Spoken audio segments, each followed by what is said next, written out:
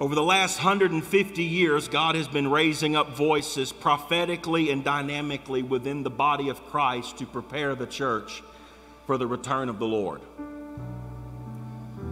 And if there's ever been a time to where we as the church of the living God need to have prayer and the power of the Holy Ghost as a preeminent point in our organization, within our church body, within our services, and within our very lives, it is today. So today I will begin a new series entitled The Promise of the Spirit. And for the next 8 weeks, I'm going to exhaustively, alongside Pastor Beck, working with me, teaching on Wednesdays and Sundays as well, as we plow through our subject topic and our emphasis for the next 2 months, the promise of the Spirit. Today's message will be the first of many as we develop our series with an emphasis on the doctrine of the Holy Spirit. Church family, the Holy Ghost is not the crazy uncle that we only bring out at Christmas and Thanksgiving. The Holy Ghost is important. Say that with me. The Holy Ghost is important. The doctrine of the Holy Spirit has been highly contested and is probably one of the most arguable arenas of theology, and more specifically within the confines of pneumatology. Pneumatology is just a big word that means the study of the Spirit, the pneuma, the breath of God, the study of the pneuma. And I can assure you that all of us need some study on the pneuma, on the breath of God, on the voice of God, on the Spirit of God. So preaching through this series, we're going to be preaching all the way to Pentecost Sunday. And I've had some ask me, well, why are you doing that? Because on Pentecost Sunday weekend, we're going to have a spiritual emphasis weekend to where Saturday night, Sunday morning, and Sunday night of that weekend, we're going to have 3 services back to back with one focus: to see people filled with the glorious baptism of the Holy Ghost with the evidence of speaking in other tongues. Yes, I'm one of those Pentecostal preachers that believes in the initial physical evidence. And over the next 8 weeks, it is my intent for myself, along with the preaching staff of this church, to not only teach you about the Holy Ghost, but to be able to explain to you biblically why we doctrinally view things specifically and strategically the way that we do. We are not crazy. But I will say this, that weirdness and fruitiness is not a sign of the Holy Ghost. Jesus was not weird. Neither were any of his disciples. But just as the Bible says that it records an instance to where Jesus is teaching in a synagogue, and it says that, and Jesus takes the word and he begins to expound and he begins to teach from the verses. And the Bible says that these people marveled at this man's teaching, for he taught as one who had authority. He had authority because the Holy Ghost anointing was on his preaching.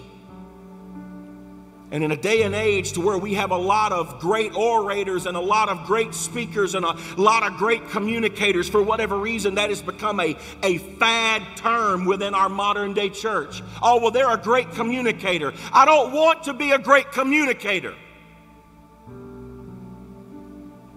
I want to preach the word and see it followed with signs. My goal is to not entertain. My goal is to educate, disciple, and develop you so that you can be more effective in this kingdom call. Too far many Christians settle for the view of, well, I need the blood of Jesus because I want to make it to heaven. Yes, the blood of Jesus gets you to heaven, but it is the baptism in the Holy Spirit that allows you to bring heaven back to earth. I know that one day that I'm going to die. Guess what? All of you will too. But my goal in my life, so long as there is breath in my lungs, I don't want to just settle at just being saved enough to make it to heaven. I don't want to just settle to be just saved enough so that I can get out of hell. I want to be filled enough. So whenever people look at my life and look at my marriage and look at my children and look at my ministry, not my title and not this pulpit, whenever they see an authenticity to this man that's standing in front of you, and they say, surely there is a power, there is an authority in that man's life, and I can point them back and say, I would not be who I am had it not been for the power and the anointing of the Holy Ghost. Too many of our churches are powerless, not because we're not preaching the word, but because the Spirit is not there. And as an Assembly of God church, we hold fast to our Pentecostal expression.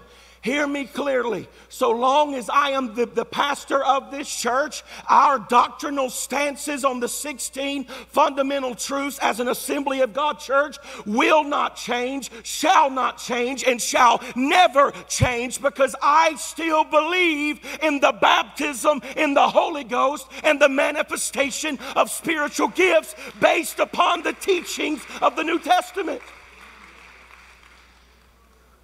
You have to understand, it's not just the teachings, it's the stories as well. As also inclusive to that, it is the doctrines that were taught by the apostles. For 2,000 years, the Church of Jesus Christ has based itself fundamentally on the book that we call the Bible. And last I checked, Jesus and the apostles were the authority that established the church. Who do any of us think that we are? I don't care how much schooling that someone has or how much alphabet follows their name. There is nobody, and you hear me clearly today, there is nobody on planet Earth that has the authority to question what the Bible teaches. Period. But in our holding fast to all of this, it is my utmost desire and my hope that we can be authentic in our Pentecostal expressions and not strange. Weirdness is not a moniker of the anointing. There is no such gifting as the anointing of Jack Sparrow.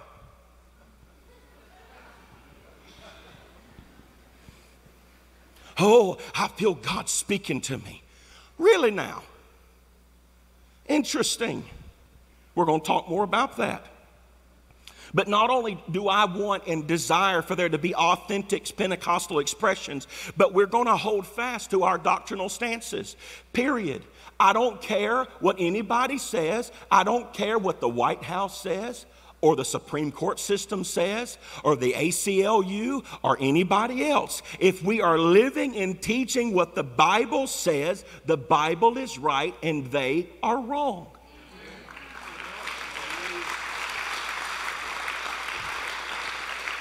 Jesus declared this in the book of Acts chapter 1 verses 6 through 9, and they'll put these verses up on the screen.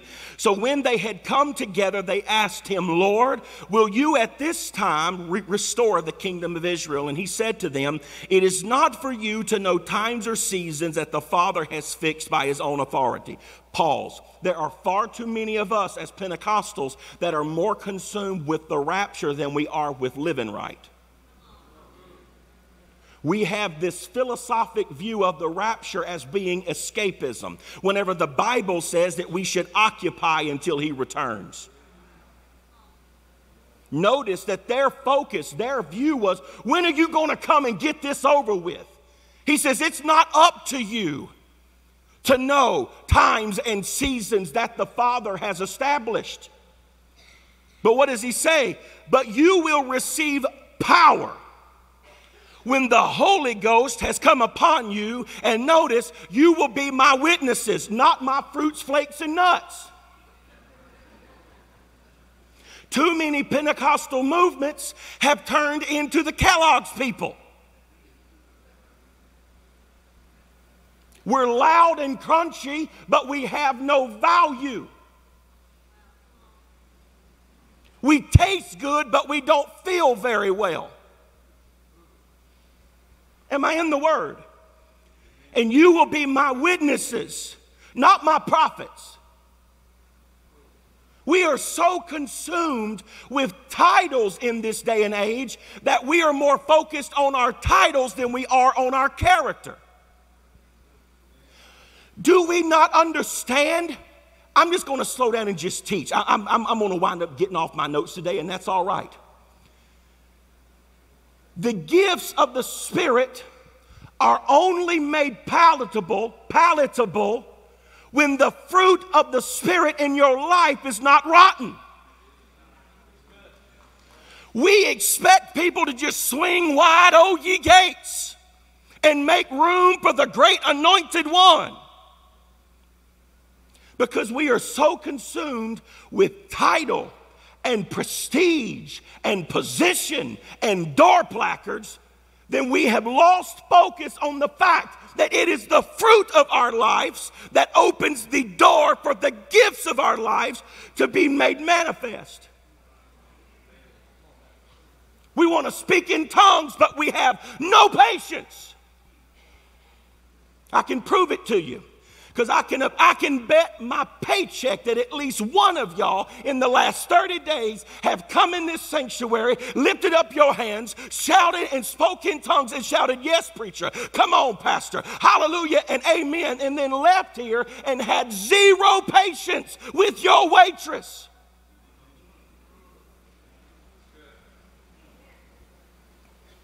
I've had business owners tell me that their waiters and waitresses hate to come to work on Sundays because the way that Christians treat them.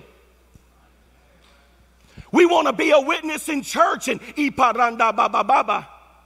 We want a witness in here, but we see no value in being a witness out there.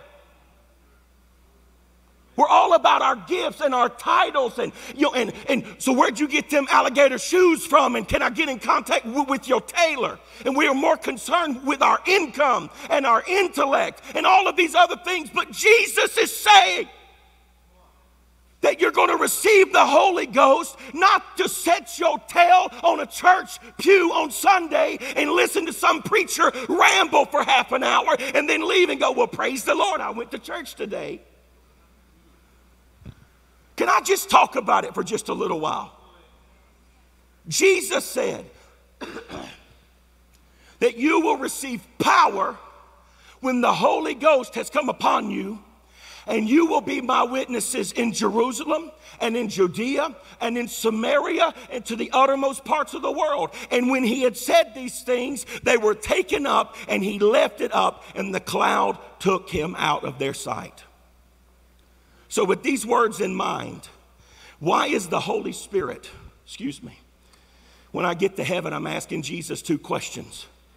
What is the point of sinuses and pollen, and what is the point of gnats and mosquitoes?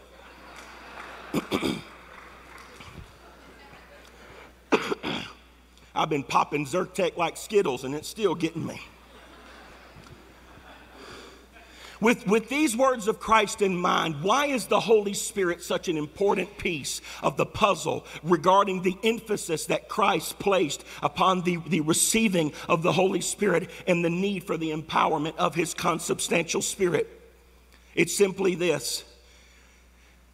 The Apostle John, I'm jumping forward in my notes for my media team, page 4. The Apostle John in the book of the Revelation notes this in Revelation 12 and 10. And I heard a loud voice in heaven saying, now, shout now. You know what it means in the Greek? Now. Now, the salvation and the power and the kingdom of our God and the authority of his Christ has come. Whose authority? The authority of who? Now the salvation and the power and the kingdom of God and the authority of what? Of his Christ, not from you. Jesus does not need your approval to move. Last I checked, he's God all by himself. If he's the Alpha and the Omega, the first and the last, the beginning and the end, then who do any of us think that we have a position or a power of authority to tell Jesus what he can and cannot do in his church? Well, I don't believe that the Holy Spirit outpours like that to where people manifest gifts anymore. Well, last I checked, Jesus was the one that said that these signs shall follow those who believe. So if I've got to depend on your opinion or on his word, I'm going to depend on his word. Come on, Pastor Brad. And if we're truly a part of his kingdom, and we intend to seek the kingdom as Christ instructed us to do, then we must make the Holy Spirit a priority again in our Christian development and in our discipleship and in our demonstration of the fruits, shout fruits, and gifts. See, we love gifts because gifts give us notoriety, but fruit gets on our nerves. You can pray, Brad Frost, you can pray and ask God, give me the gift of prophecy, and the Lord can give you that. But the moment that you pray, give me patience, all hell breaks loose in your life. And it's all of a sudden a miracle. Every idiot in Ouachita Parish all of a sudden surrounds you on every side. See, we love gifts because it postures us, but our fruit breaks us. Our fruit breaks us. Our fruit is painful. Gifts give us joy. Fruit gives us burden. We would much rather speak in tongues and prophesy and then turn around and try to lay hands on somebody than we would have a pastor tell us that if you speak in the tongues of men and of angels, but you have not love in your heart, you're nothing.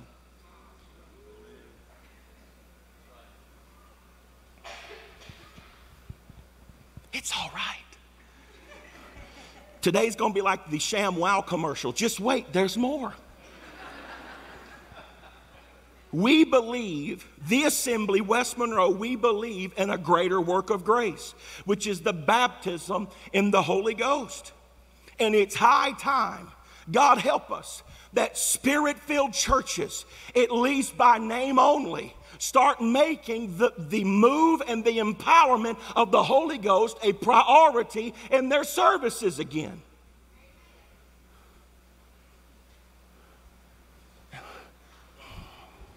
If Jesus died to build his church and then he turns around and tells his disciples that they're not allowed to go and expand his church until they receive the Holy Ghost, then have we lost our mind to think that we can build his house without his Spirit? Last I checked, even to take that a little bit further, Jesus said that I shall build my house, that I shall build my church. Not you, not Pastor Christopher. We are all a part of his plan. But if he doesn't build his house, according to the book of Proverbs, they who labor are laboring in vain, and what we're building is empty. Don't you find it interesting that in 2020, that all of these pastors and religious leaders who had these preeminent positions all of a sudden started being uncovered? We run around with our revival talk and how we want God to move and revival is coming and God's going to build his church and there's going to be another great outpouring, and we just get so excited in all of that because we think that revival is a magic pill that's all of a sudden going to manifest and miraculously all of our issues are going to go away. Have you read your Bible? Revival had hit Rome. Revival had hit Corinth. And Paul is still having to correct people in leadership. I'll give you an example. A church in revival. Again, context. God is moving. Gifts are everywhere. People are getting filled and saved and baptized. But then Paul writes in his letter, he says, what is this foolishness that I hear? That you're allowing a man in leadership in your church who is sleeping with his father's wife. That's in your Bible. You don't have to watch Days of Our Lives to get drama. Just read the Word. And if you're watching that mess, turn it off anyways. So you've got churches in revival. God's moving. Miracles are happening. But the spirit of stupid is still in the church. Oh, I'm sorry. I'm going to get Greek on it. Idiotos is where we get the English word idiot. Am I in the Word today? So point number one, everybody breathe. They're like, pastor's mad. I'm not mad, I'm passionate. Because I'm tired of churches being Pentecostal in name only but having no power. So point number one today, the power of the Spirit is essential. The thing that infuriated everybody during the COVID outbreak and the pandemic and all of that stuff was that certain people were making decisions over who is essential and who is not. The problem is the church has been doing that for a long time. The Holy Spirit is only essential whenever things are really bad. But we don't need him so long as we're doing good. It's okay, thank you. I had one say that you're right. Praise the Lord. Somebody right here. I agree. I know I'm right. Because I see it all the time. Because many of us in this room, you've been raised around Pentecost. You were raised in this church. And the problem is that you're no more Pentecostal than that camera stand. Because you have a title emblazoned across your chest, but you have no fruit nor power. What is wrong with us? Last I checked, Jesus is not going to consult the role of this church on who he accepts and doesn't. He's going to look at your life, not your tithe record. The power of the Spirit is essential. And whenever the modern day believer, especially those of us who subscribe to our Pentecostal theology, whenever we look at the modern day church, it leaves us with that question from the 1980s commercial about a hamburger. Where's the power? I call prayer meeting on Sunday mornings at 9:30, and half of you show up, half of you don't. We start service at 10 o'clock sharp in worship, and half of you show up 20 minutes late. We claim that we desire a move of God, but there's no fruit of our desire because we're on time everywhere else but going to church. And you've got time for travel ball and ballet and dance classes and going boating and skiing and four-wheeling and hunting and everything else, but you can show up at church once a month but then still claim to be a believer.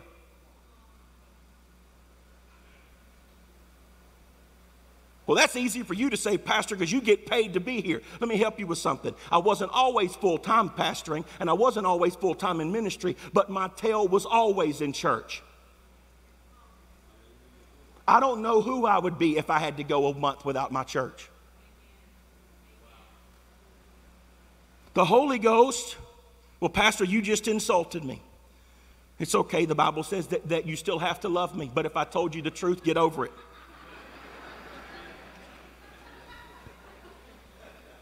Again, where's the beef? Where's the power? Where's the demonstration? The saddening reality of this is that power doesn't manifest due to the actions of men and not on the part of God withholding his Spirit. The Holy Ghost moves through you. Say the Holy Spirit, say it with me, the Holy Ghost moves through me. Professor Richard Shaw of Princeton, and they're going to put this up on the screen, he said this: if there ever was a time whenever the world desperately needed women and men of God on fire with the power of God, motivated for and committed to the struggle for its restoration, it is now. For what is at stake at the present time is not only the survival of hundreds of millions of broken and impoverished people, but the creation of the conditions for a truly human existence in society and the salvation of a planet. It is the lack of power and true passion for the kingdom of God that is the very reason why the church is impoverished and blind. Why do you think that in the book of the Revelation, Jesus is correcting a church? And he says, you think that you have need of nothing. You're enriched and you're advancing and you're growing and you're doing all of these things. He said, but the problem is that you're impoverished, that you're naked and you're blind. If Jesus considered the Spirit of God as optional and not essential, then why were his last instructions to his disciples to go to Jerusalem and wait there until they be endued with power from on high? Why did he give them instructions to go and do that if the Holy Ghost was not necessary? Lord Jesus, you don't need the Holy Ghost to come to church. You need the Holy Ghost to go to Walmart.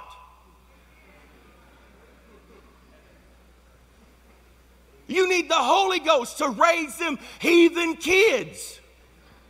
Some of y'all got them bad youngins too. Drop them off in kids' church and then all of a sudden it's turned into a juvenile detention office. You need the Holy Ghost to heal your marriage. You need the Holy Ghost to walk out of anxiety and depression. You need the Holy Ghost to be a Christian.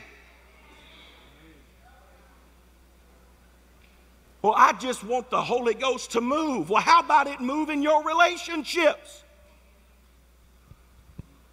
The same Holy Ghost that... Can I just talk about it for just a minute? The same Holy Ghost that harnesses your tongue to speak in tongues should be the same Holy Ghost who has the power to tell you to shut your mouth. Don't clap because half of y'all guilty.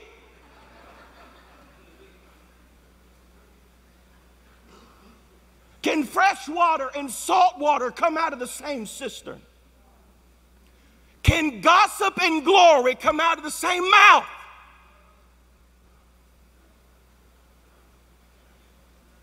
Jesus did not say that the Holy Ghost was optional. So I have two words for you. Stop it. Stop thinking that all of this extra stuff is optional. It's not extra, it's necessary. I need the Holy Ghost to pastor some of y'all. Because I don't have the gifting in and of myself to put up with some of y'all. Well, I can't believe it, you just said that. Well, I didn't call out no names. But if you're feeling guilty, then you need to pray. But many of us, notice now, we want the empowerment of the Holy Ghost, but we don't want the correction of the Holy Ghost. See, some of us don't view the Holy Ghost as essential because we know that the Holy Ghost is going to tell on us. Whenever I was in high school living like the devil and doing stuff that I ought not be doing, my mama would wait up for me. And my mama could tell me where I'd been, what I had done, who I was with, and what the people were wearing. God is my witness. I swear before Christ, that is the truth. I could not even sin good. The Holy Ghost was always telling on me. And too many of us, we don't view the Holy Ghost as essential because we don't want God getting all up in our business. We want his empowerment because that gives us value, but we don't want his correction because God loves me and has a plan for my life. God would never correct me. Pastor, don't you know that condemnation is not from God? We confuse condemnation with correction. Conviction is from the Holy Ghost. Condemnation is from the devil. But we think that whenever we feel bad about doing something, well, I shouldn't feel this way because this is condemnation. No, it's not. It's the Holy Ghost telling you to get your head.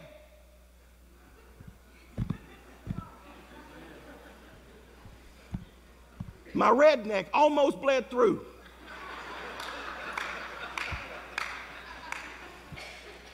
We want the gifts of the Holy Spirit, but we don't want the chastity that the Holy Spirit demands. We want the fruit of the Spirit, oh Lord Jesus, but we don't want his pruning. We don't want the Holy Ghost telling us who we should and should not be hanging around. Well, I'm supposed to influence people. Don't you know that, Pastor?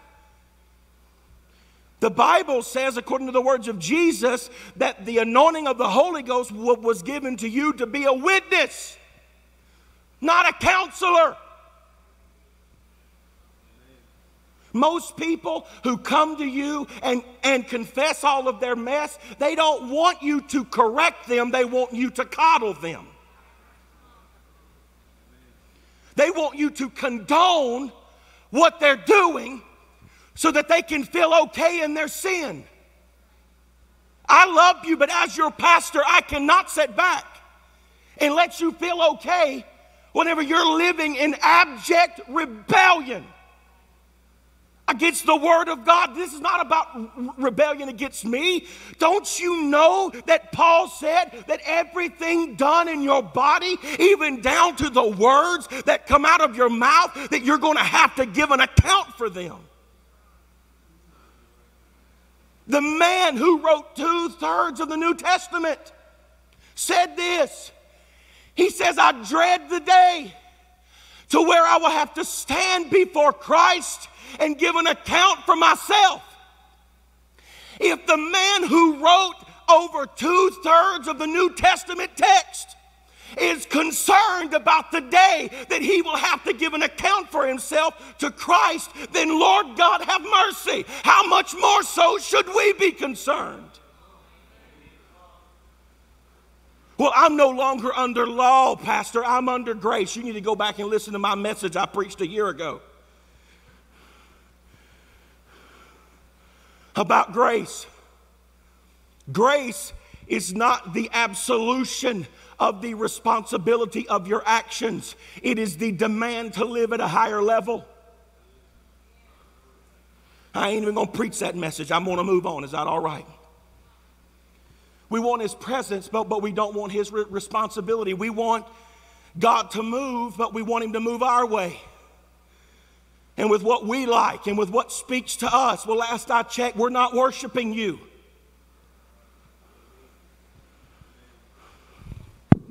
Is this thing on? Do I need to hold it up a little bit higher? Because last I checked, we're not worshiping you.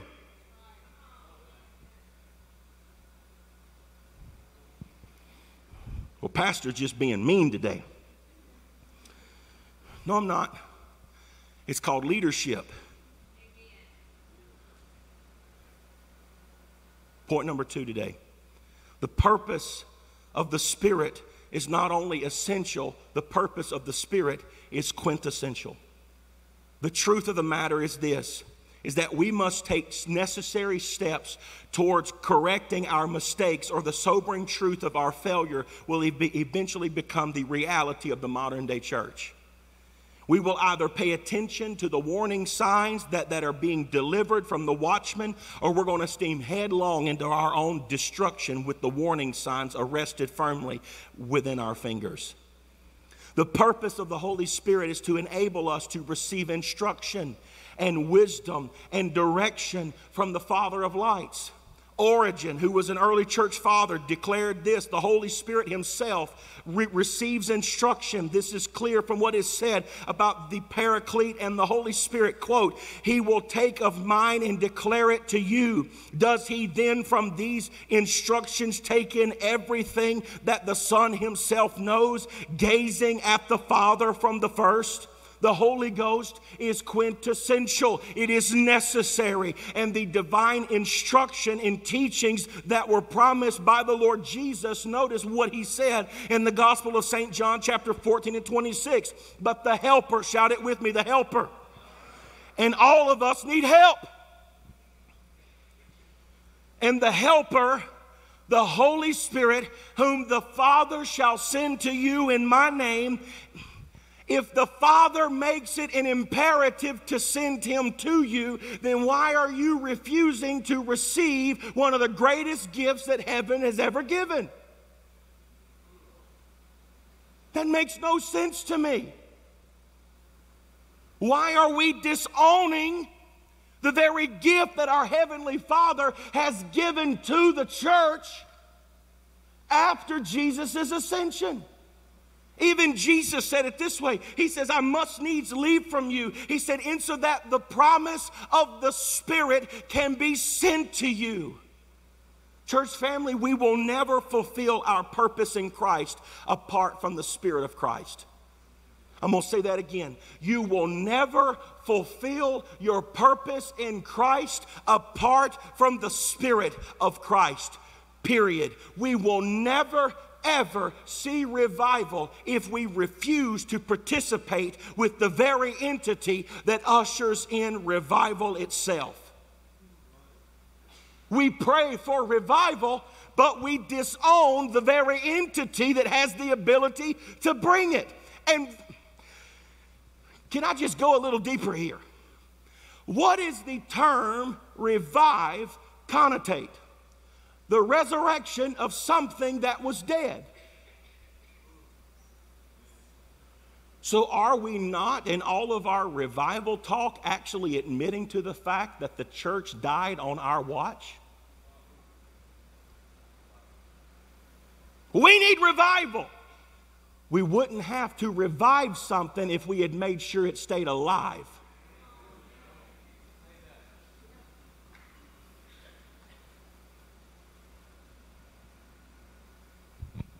That's good preaching, Pastor. You just keep on doing your thing. Novatian, who was noted amongst the early church fathers, declared the following. He said, the Paraclete was received from Christ that he may declare. But if he was received from Christ, what he may declare to us, Christ is greater than the Paraclete. For the Paraclete would not receive from Christ unless he were less than Christ. But the very fact that the Paraclete is less than Christ proves that Christ is God. For the testimony of Christ's divinity is immense in the Paraclete being found to be less than Christ in this economy. The bottom line is that you cannot fulfill and walk out what Christ is calling you to do as an individual and as a church apart from the very power, the actual generator, the actual thing that creates the power that we're supposed to be demonstrating. You're not going to be able to do it apart from him. You are not going to fulfill your purpose in Christ apart from his Spirit. Oh, Jesus. Your speaking in tongues does not replace the apology that you owe to people in English. No clapping, just think. Our speaking in tongues does not replace the apology that we owe to other people in English. Speaking in tongues do not relieve you of the responsibility for your actions. Your gifts do not magically make your bad decisions miraculously go away. Speaking in tongues does not mean, hear me today, Lord Jesus. Speaking in tongues does not mean that you are spiritually healthy and mature. Well, I can't believe that you just said that. No. Hear me. Your speaking in tongues does not mean that you are spiritually healthy and mature, because there are children in kids' church who speak in tongues today. It does not make you spiritually mature. It just means that you have a spiritual gift. Remember that even children can pray in tongues. So stop looking at your prayer language as if it is a sign that you have arrived and that you are God's first cousin. Because I've met devils who spoke in tongues. I've met Baptist folk who don't even believe in the baptism of the Holy Ghost, who were nicer than some tongue-talking people who claim to be filled with His Spirit. Some of the meanest church people I've ever met have Pentecost emblazoned across their forehead. Praise the Lord. Speaking in tongues is not a barometer to try and prove your maturity in Christ. If you want to show me maturity in Christ, then show me maturity in handling conflict or protecting your church, or even better yet, protecting your pastor and learning to keep your mouth shut. It's amazing to me that oftentimes conflict in our church, I am the last one to find out about it, but I am the greatest authority in this house. If you've got questions about something that is going on, quit talking to brother such and such and then sister yay and come talk to pastor, who is actually the one at the end of the day, who is the only one who has authority to fix what you're mad about. But we would much rather go to brother such and such and sister yay because we enjoy gossiping more than we enjoy peacemaking. Selah. Your mouth leaves a mess perpetually that the Holy Ghost has to mop up.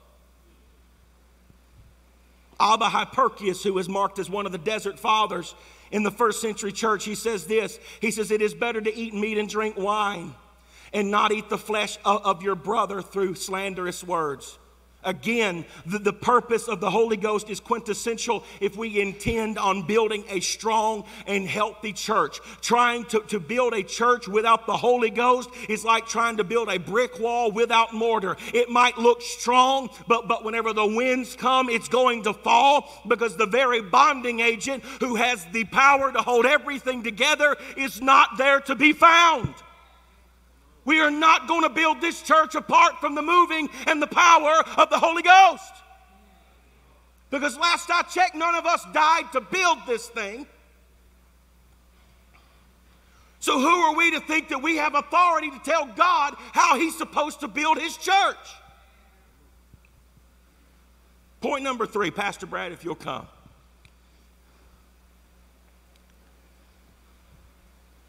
Well, Pastor, I thought you were preaching on the Holy Ghost today, and this is supposed to be a good message. It is a good message.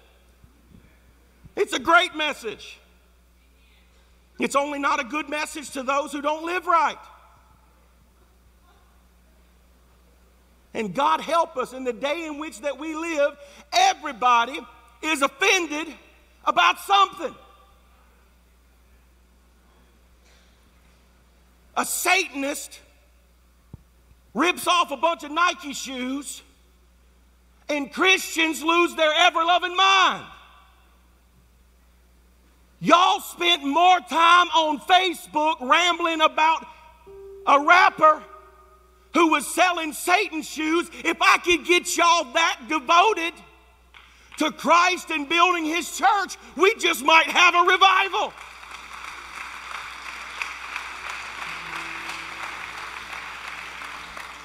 Well, Pastor, did it bother you? Yes, it did. But how many of y'all prayed for that man? Well, he's going to hell. We were all going to hell apart from Christ. Well, I don't believe that God would send people to hell. We were already on the road to that destination. And Jesus made an off-ramp.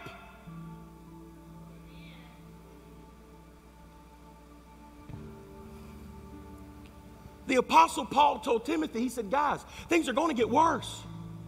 A sign of the times towards the end, things are going to get worse. And we're losing our mind because witchcraft is on our television and on social media. The problem is that your children have been reading Harry Potter for over a decade, and all of a sudden now you're tripping. Well, bless God, that pastor's talking about Harry Potter. He's religious. Read your Bible.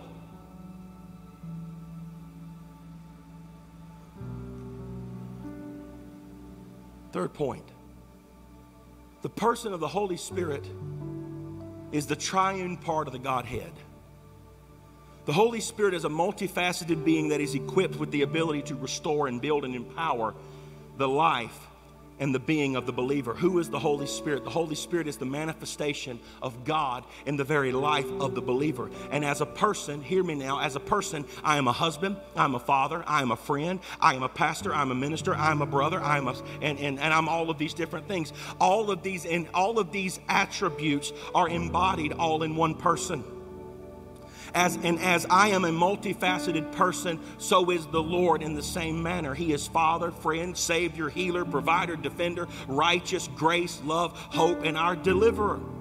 Roger Olson, the author of the book entitled The Mosaic of Christian Belief, wrote this: unfortunately, some Christians have become so exasperated by the seeming confusion surrounding the belief in the Trinity, that God is one divine being eternally existing as three distinct persons, that they have functionally given up on it. I don't care where you stand doctrinally, whether you believe in the Trinity or whether you believe in Unitarianism, Trinitarianism versus Unitarianism. I don't care where you stand on it. We're all arguing, trying to explain a being that none of us have the mental capacity to be able to explain.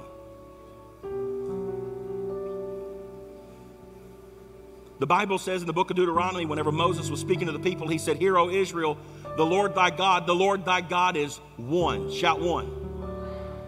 And we love that verse. Bless God, he's one. The problem is that is a Hebrew term which means echad. Say it with me, echad.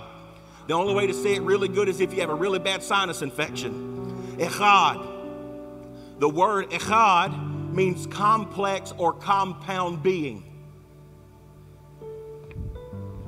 So Moses comes off the mountain and he tells them, he says, "Hear, O Israel, the God that you're serving is so complex that you cannot wrap your mind around who he is. He is echad. He is compound. He is multifaceted. He is complex. There's no way you're going to be able to wrap your mind around him on this side of eternity."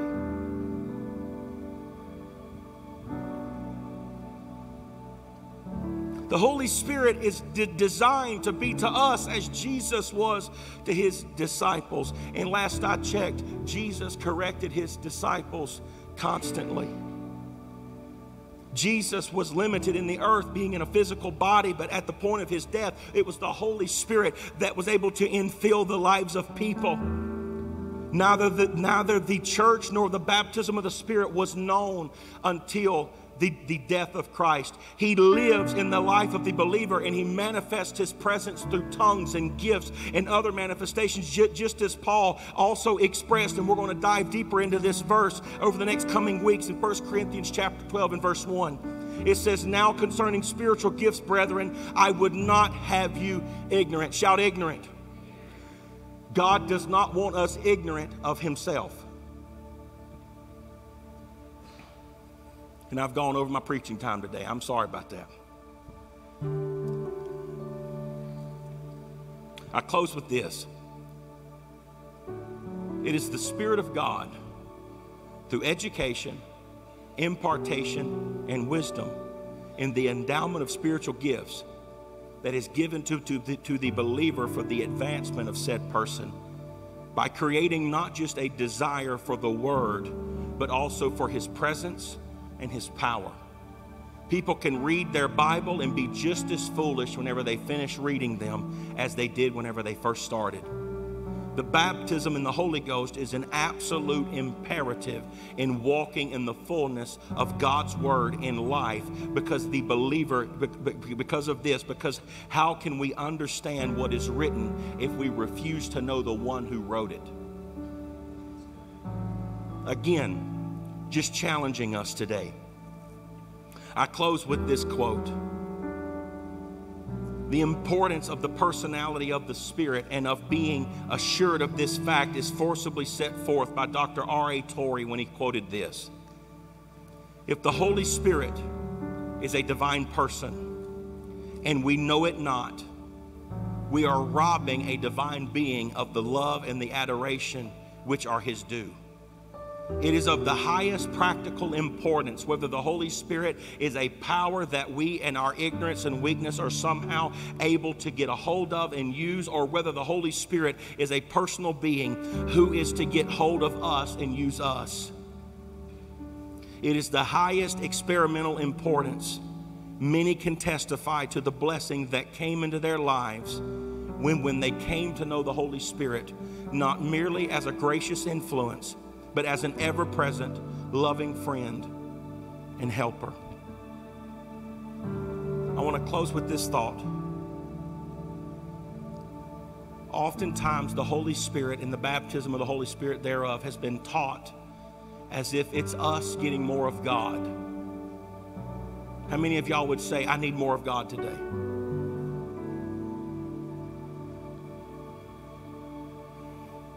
I want to turn something, and I want you to think about it from a different perspective this morning. Is the infilling of the Holy Spirit really about you getting more of God, or is it more about God getting more of you? I'm going to say that again. Is the baptism of the Holy Spirit really about you getting more of God, or is it actually about God getting more of you? Because everything about spiritual gifts involves Him getting a hold of something in your life. And isn't it unique that if we believe, as we do, of the doctrine of the initial physical evidence of the baptism of the Holy Spirit being speaking in tongues, isn't it funny that the first thing that the Holy Ghost targets to get a hold of in your life is the most unruly member in your body, and it lives between your teeth?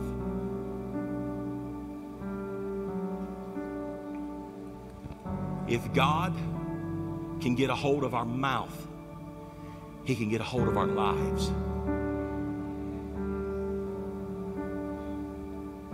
If you'll stand this morning, please. Church family, the Holy Ghost is essential. Say it with me. The Holy Ghost is essential. Point number 2, the Holy Ghost is quintessential. Say it with me. The Holy Ghost is quintessential. And thirdly, the Holy Ghost is a triune part of the Godhead. Say that with me. The Holy Ghost is a triune part of the Godhead. And we all desperately need His help today. I will never be the pastor, the husband, or the father that Christ is calling me to be apart from His Spirit empowering me to do so. And it's not about me getting more of God so that I can do more godly things. It's about God getting a hold of me so that I can start doing things in and through Him. And every one of you under the sound of my voice, including those of you that are watching by television and live stream and Facebook and every other medium that we use, every one of us are in desperate need of His help today. If you would agree with that, say amen.